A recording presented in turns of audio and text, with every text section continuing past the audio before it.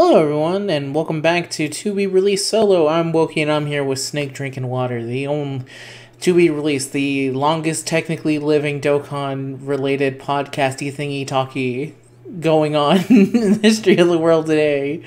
I'm Wokey, and I'm here again once again to talk some Dokkan. Now, the World Tournament grinding is currently going on in Japan, so this video is hopefully not going to be very long because I need to get back to doing that.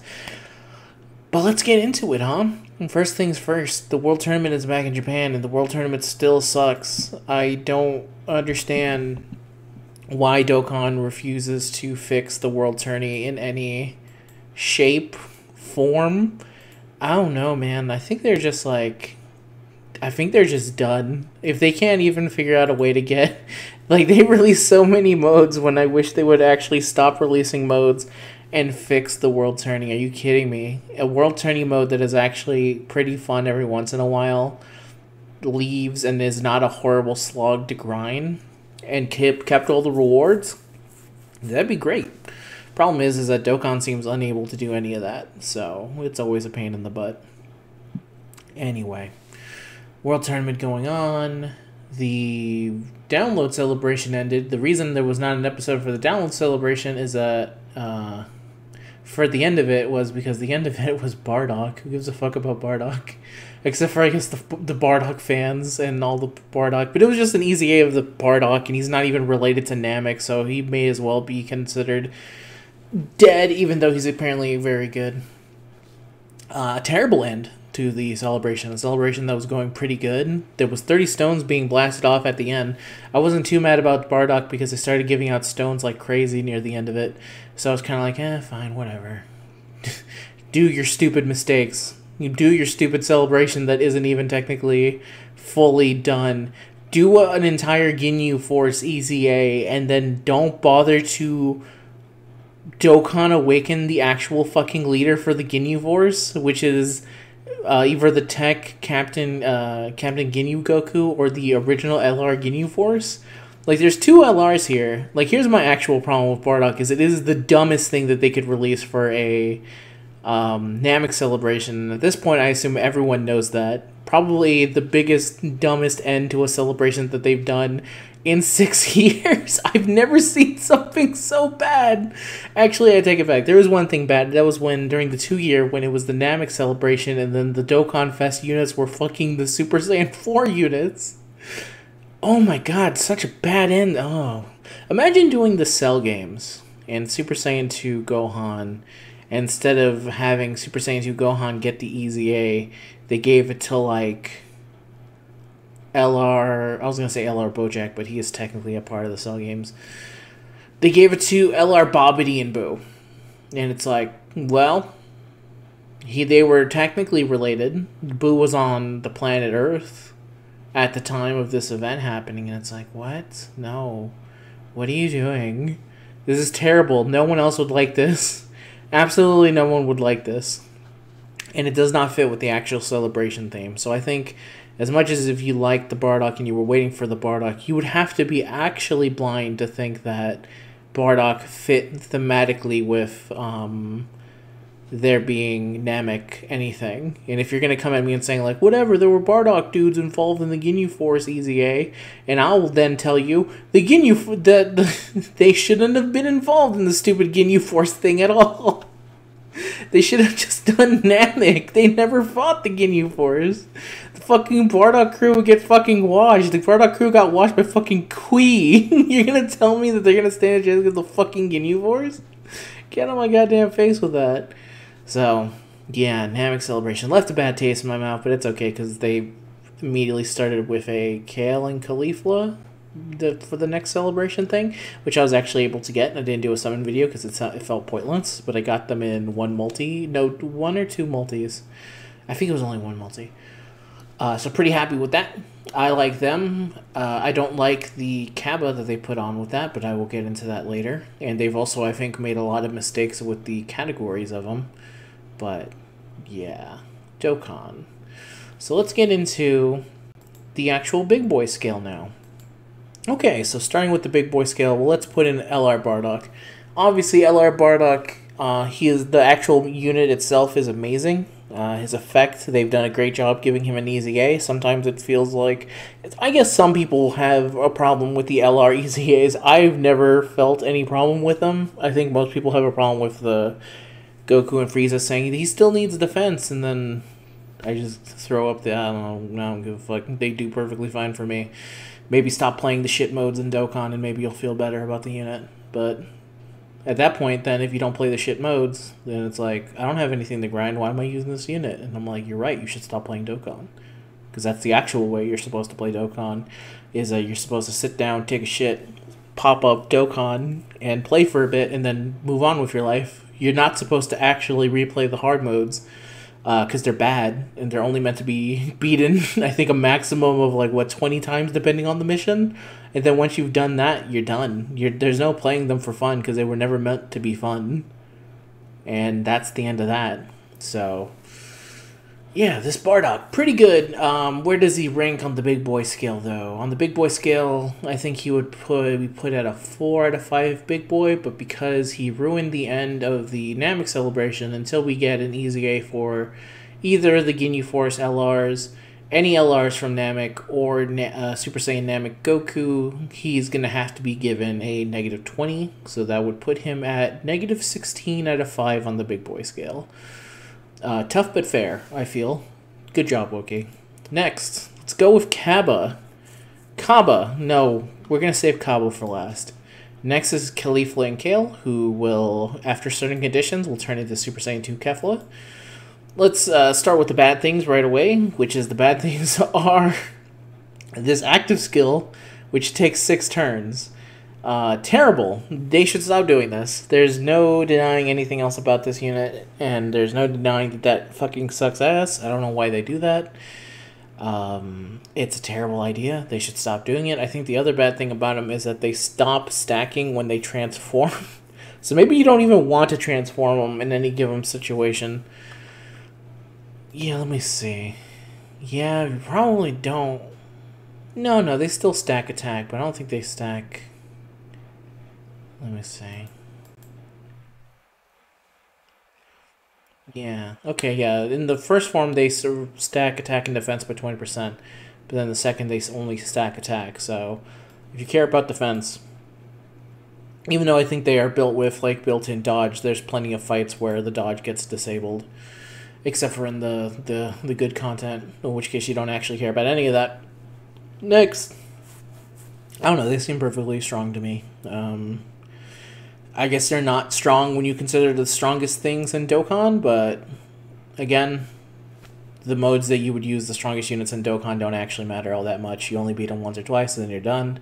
You, chances are, will grind out these units more often than you will do anything else in Dokkan, unless you're someone who actually grinds less in Dokkan and just plays for the hard stuff, in which case there's no helping you. You're kind of a weirdo in that case. But yeah, their leader skill is for Bond of Friendship and Rapid Growth. Bond of Friendship might be the most bullshit category I've ever seen, because there's no Gohan on it, and Dokkan is taking the bold stance that Gohan, through all the ages except for when he is with Icarus, who is not canon to the series, Gohan has never made a friend. So they're saying all the time he spent with Krillin on Namek, he doesn't consider him a friend. Mr. Piccolo is his master, which, fair enough, he's not his friend. Which I would still call bullshit, because he is master and friend. He is not friends with his dad. He's not friends with his mom. He's friends with absolutely no one. He's not friends with his wife. He never made friends with Videl. Apparently, before he married Videl, he fucking hated her, and that's why he was so angry when she was getting beat up. He automatically was just like, damn, I want to marry this woman. This woman who is blackmailing me. I feel no feelings toward friendships toward her at all. So yeah, he did not make it into Bond of Friendship. It's actually bizarre. Because especially Super Saiyan 2 Gohan, who the whole reason he's angry is that he's...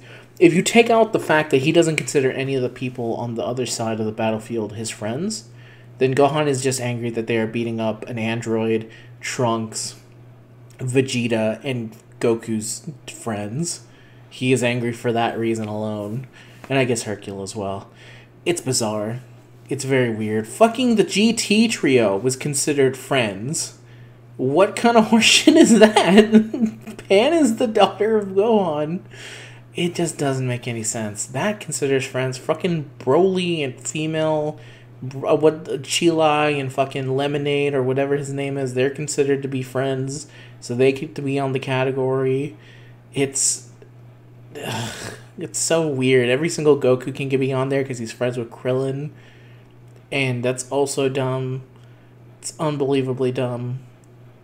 You could at least make the distinction of like, oh yeah, why isn't Android 18 on there? Isn't she friends with Krillin? And I would say like, well, obviously they're in love. So that's why I'd make a statement saying like, if it was post-marriage with Gohan, Videl, then yeah, no, they wouldn't be friends. They're more, you know, lovers in that case.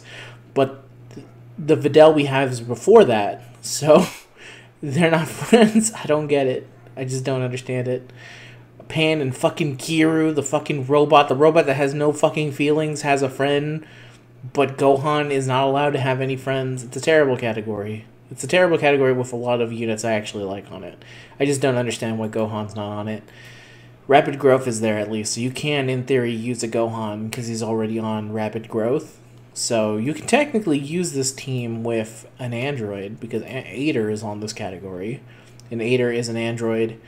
And because Android 8 is friends, and again another robot is friends, and because he is an android, you can trigger the transformation for Gohan, but you want him to be with a 16, and I don't know, it doesn't seem like it's possible. But anyway, Bond of Friendship, weird category. No friend have an ass for a lot. Gohan is not allowed to be on it, but he can be with them as a leader under Rapid Growth, so that's something.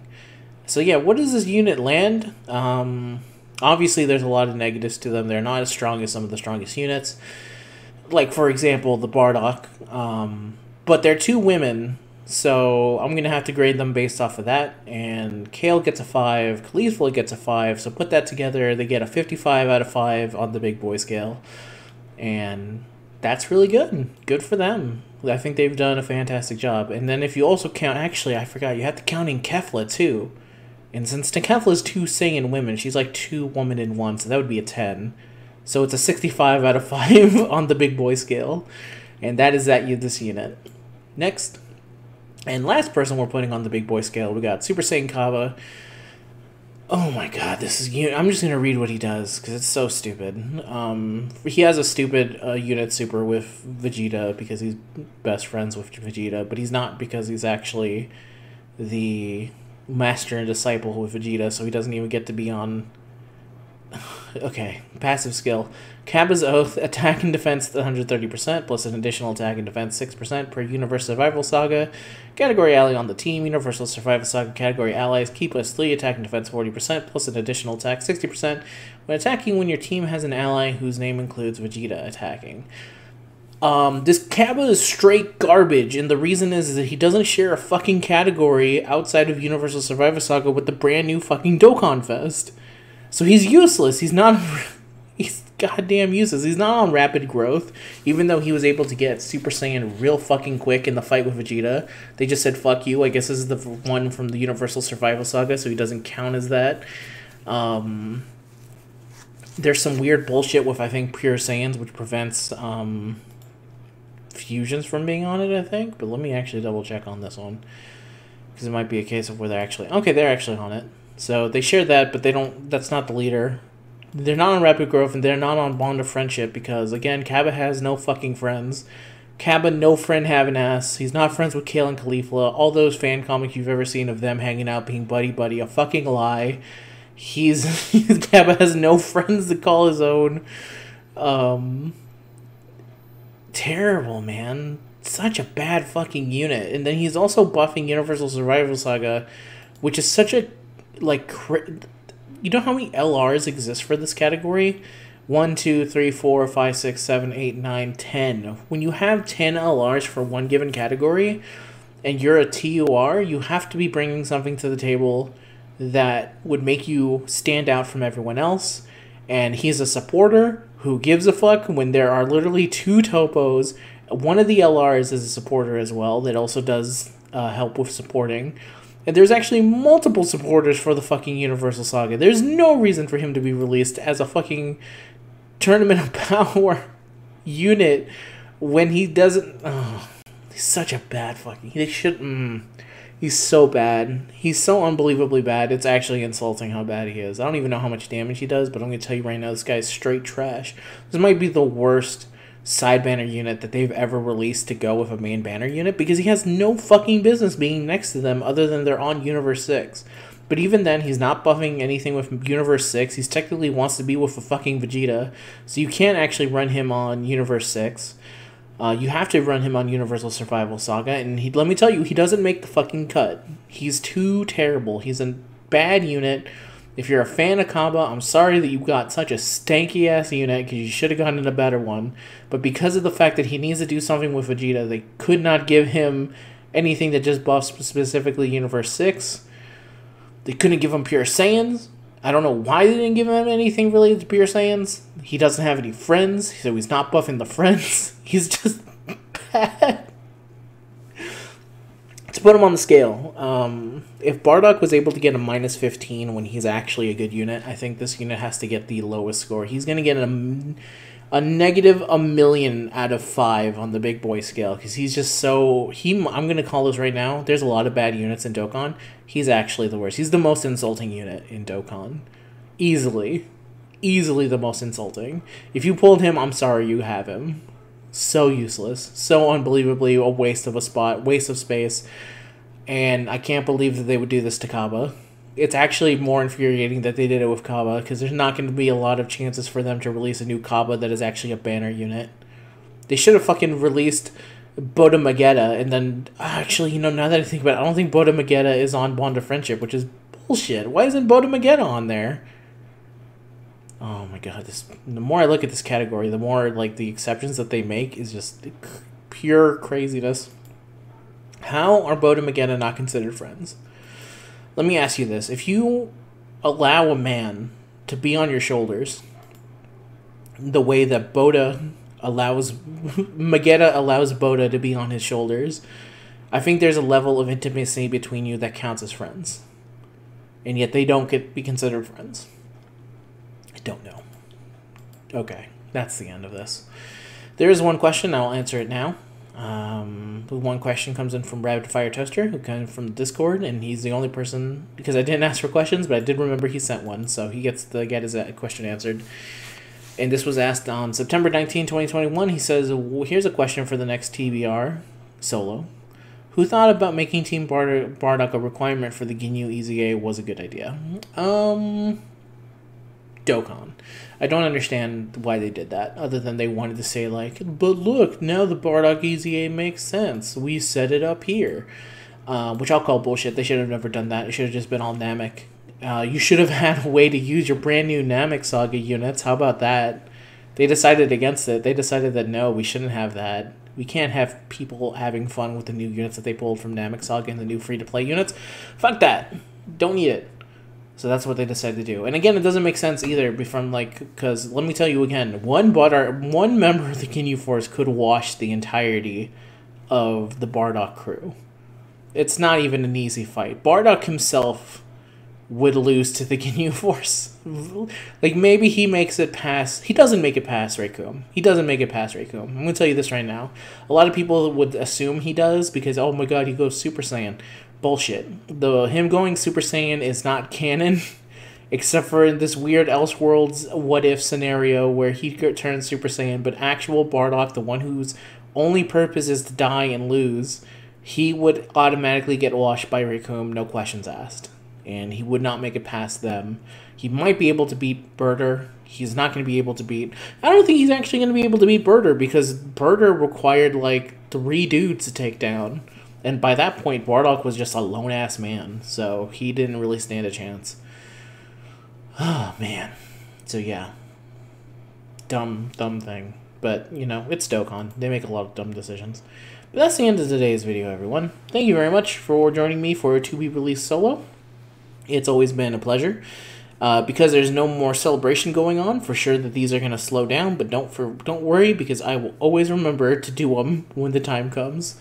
So till next time, everyone, remember, don't play Dokkan, because if you do play Dokkan, you go to hell before you die. Goodbye, everyone.